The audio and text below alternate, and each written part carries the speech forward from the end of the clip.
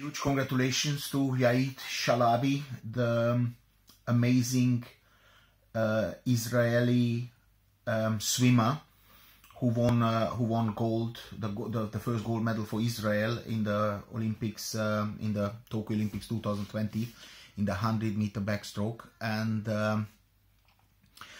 for me, and I hope also for anybody who is in any type of trouble. I mean, I'm completely healthy. I just admire these sports men and women so much that I dedicate these videos, and I want more people to realize that this is a problem, but not an impossible solution. You still can be successful. You still can thrive by not being completely healthy. So huge congratulations for the gold medal to the Israeli athlete.